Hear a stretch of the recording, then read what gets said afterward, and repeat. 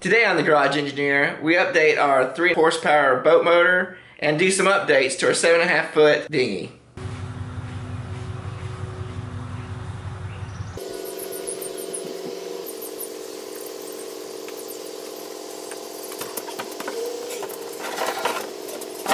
Well, the dinghy's out of storage. We'll clean her up and let's see what she looks like. So she survived the winter pretty well. Let's get some of these leaves off. There you go. I don't really see anything wrong with her. No cracks or holes or anything. Just needs to be cleaned off.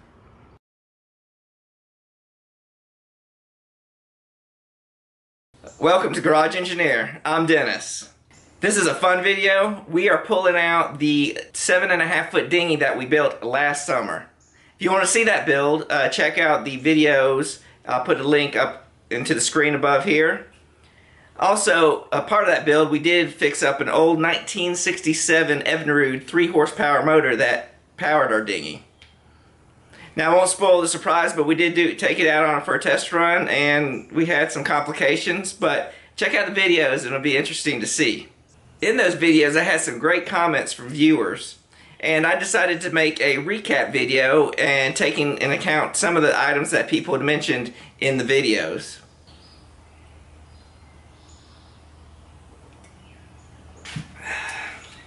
So here are the a few of the things that I like to get done. We'll see if we can get it all in this video or not.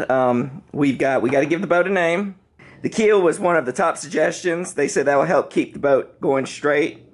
Definitely cup holders for when we're out on a hot lake. We need something cold to drink. And the problem we had, I'll give away one of the videos, is the reason we weren't moving as fast is because I sheared the pin. If you check out that video of me riding around, and you can see actually in the video the exact moment that I sheared it.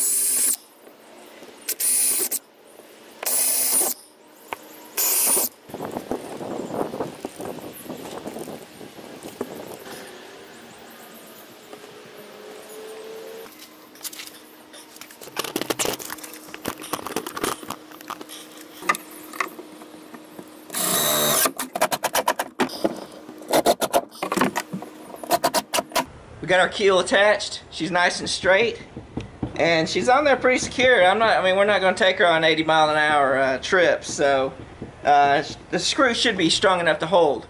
And the caulking I used, if you're interested, is I had some leftover RV roof sealant. It's more of a water caulking. I'm not sure if how much of adhesive it is, but we're just trying. The screws are mechanically holding it, and the caulking was more just keep the water out.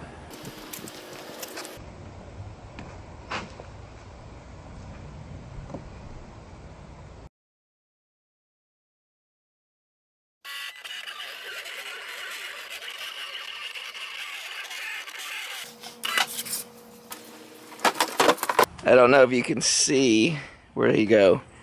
We've got, there he is, a hornet, or wasp, I guess it's a wasp we've made mad. His nest is inside the boat. I don't know if you can see down in there. Oh, he's mad. Let's let him calm down a little bit. See if we can get a little closer. You can see right there. It's his nest, so we gotta evict him. And we're gonna let him calm down a little bit before we evict him.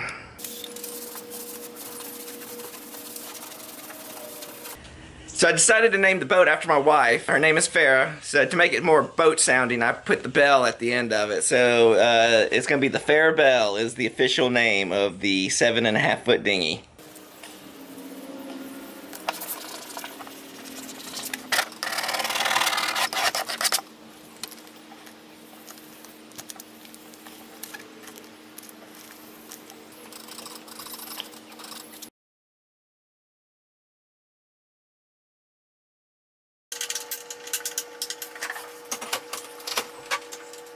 So the final part of our boat repair, we're going to fix the boat motor. You can see in our last year's video how we got the boat on the water and the motor running, but we ran into a little problem. I grounded the propeller into some rocks and that broke the shear pin, and that's why we weren't moving it in the video like we should have been.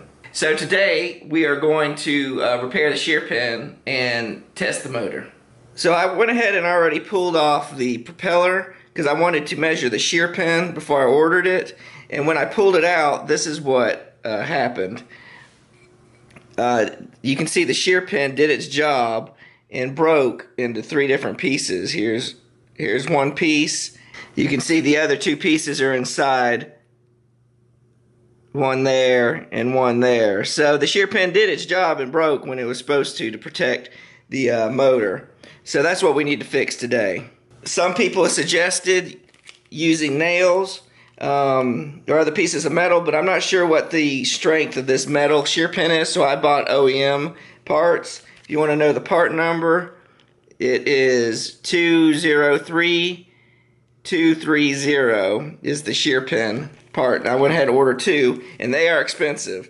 If you get it from the dealer, it was about $15 a piece. I ended up finding 2 for $15 online, but it's the exact same. I'm sure if you can figure out what type of metal this is, then you can probably make your own maybe, but I didn't want to take a chance, so I went ahead and got 2, one for a spare.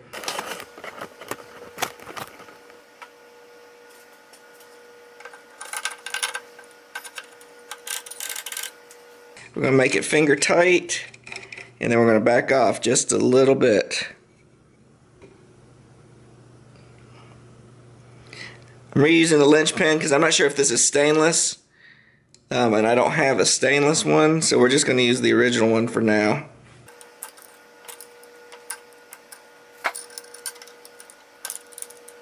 Now what we need to do is just put on the rubber cap, cover up the nut, and we are done.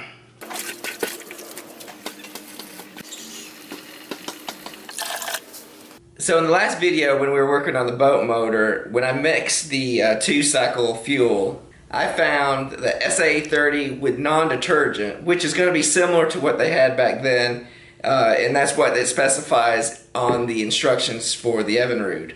However, some people said that was not the right oil and to mix, and to get what the current version is, which is the TC-W3, which is what I've got. So we're going to try that this time and see how that works. But I still believe the SA30 non-detergent is what they had back then, and it works just fine. This might be improved, but I think either would work in a pinch. We'll give this a try. Also, the motor instructions say it runs off a 50-to-1 mixture. People in the forums were saying you should go all the way down to 26-to-1. I'm probably going to go somewhere in between there, in the 40s. I'm not going to. I think it needs a little bit more oil since it's an older motor, but I'm not going to go all the way down to the 26-to-1 mixture. So we'll see how that works. The back of directions says the 40-to-1 mixture for 1 gallon of gas is 3.2 ounces. So we'll go ahead and pour that right now.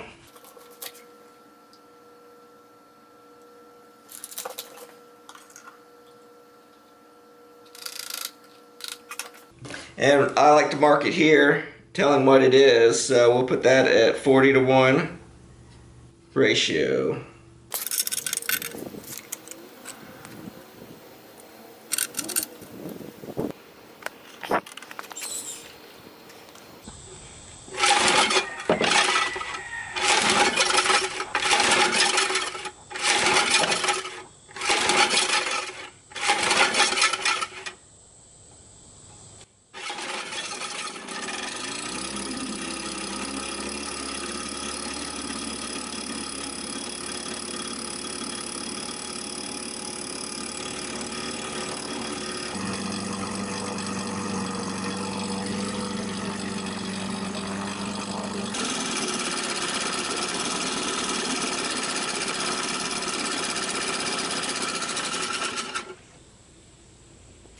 Don't know if you picked up, I'm hearing a clinking sound somewhere up here, so I might take off the cover and kind of check it out. Also, the idling is not idling as low as I'd like to, so I'm going to work on that.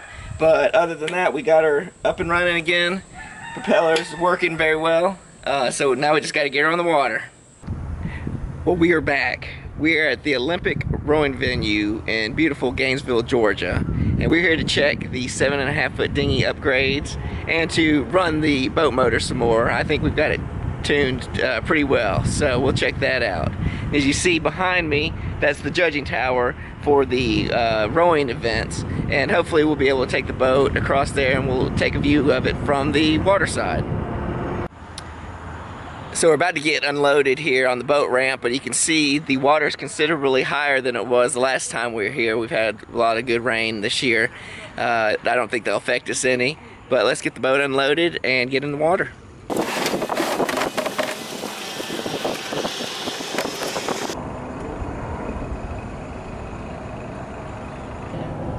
I'm going to add a rope to the motor support and then to the boat. So if the motor happens to fall off, we can possibly save it, or it might just turn into a big boat anchor and just sink the whole entire thing. So I'm not sure, but maybe a little bit of safety or security would be better than nothing.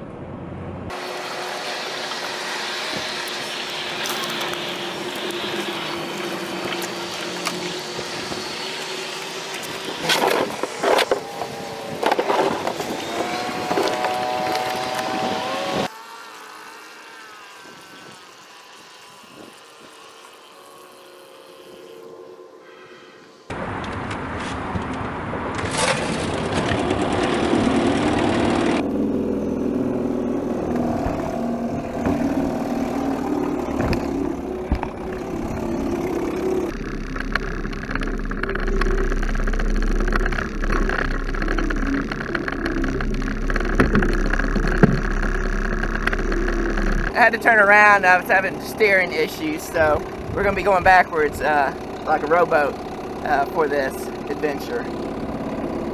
We're going to turn up the speed a little bit.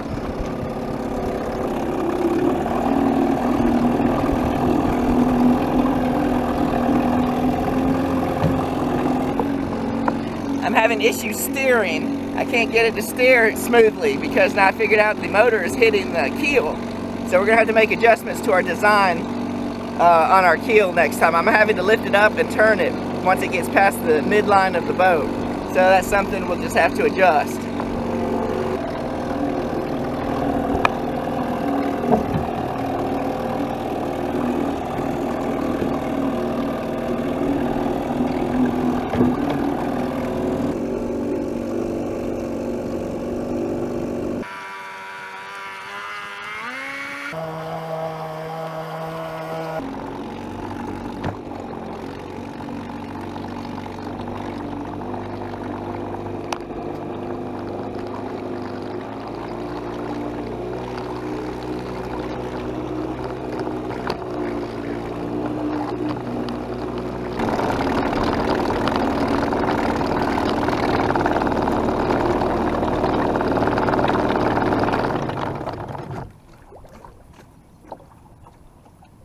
That was great. That's pretty successful. I think I would have had a better job keeping balance and steering if the motor wasn't hitting the keel. I think that was causing a lot of the problems. I didn't have that smooth motion, so I was always having to lean forward, which would offset my balance, just to lift the motor up and turn it around the keel. So other than that, the motor works. It's great. I'm excited about that restoration. And the boat, it works still. It's been a year. I've only used it a couple times, but it's supposed to be a fun thing, not a workhorse.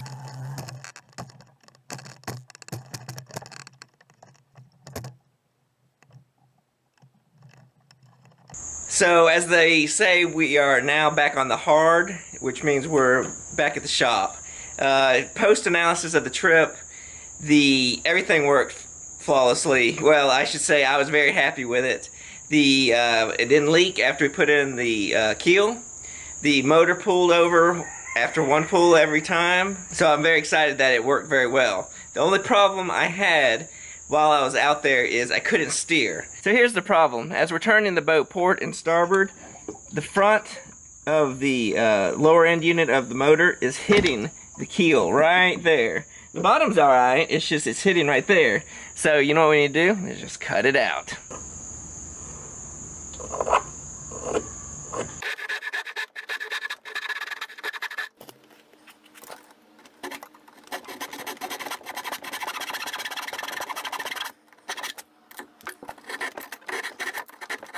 Alright, now that we've got it cut out, let's give her a test.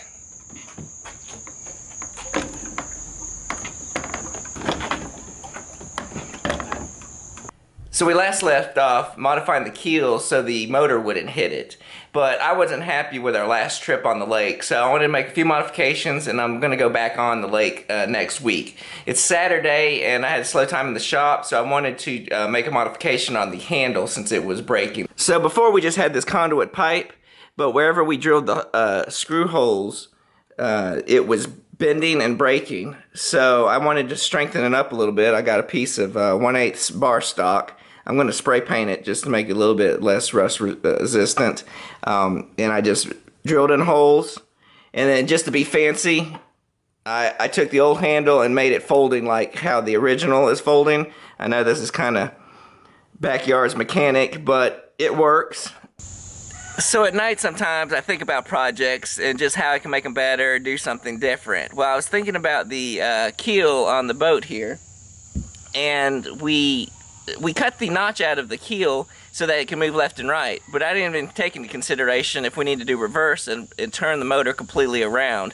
So I went back the next day and made a little bit of modification. As you can see, I cut out a little bit more here and compared to what it was before, so that the prop, the rear end of the prop could swing all the way around and we can have reverse now. So I think, cross our fingers, is we're going to have a successful day. We're going to go out on the lake next week. Hopefully it won't be raining, but we will be going out.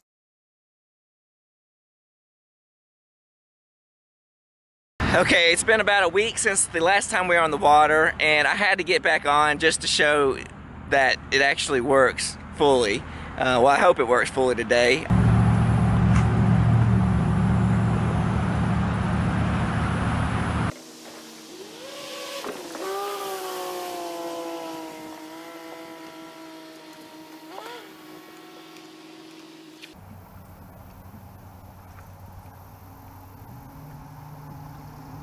We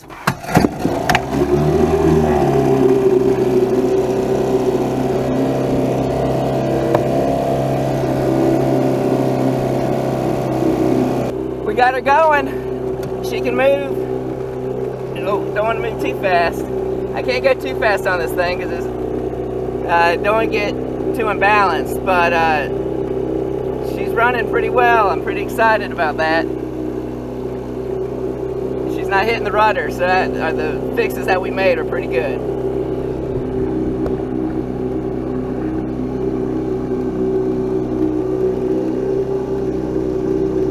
It's much easier to drive facing backwards, kind of like in a dinghy, a rowboat. It's easier to control the motor and your balance, because you got to keep your balance so you don't tip over. But yeah, this motor is plenty fast enough for it. I can't even put it on full speed, and if I try to turn, it'll tip me over. So this is good, just good enough.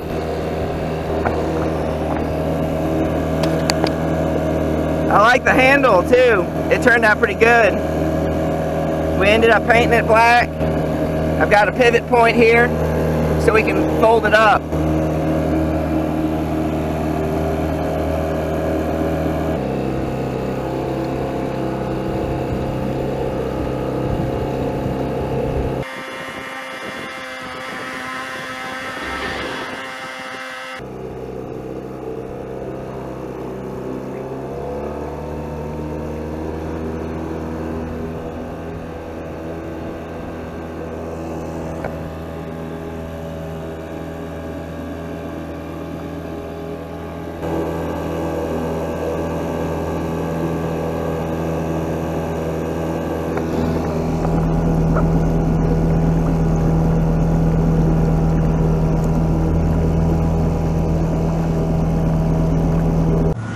What a great adventure.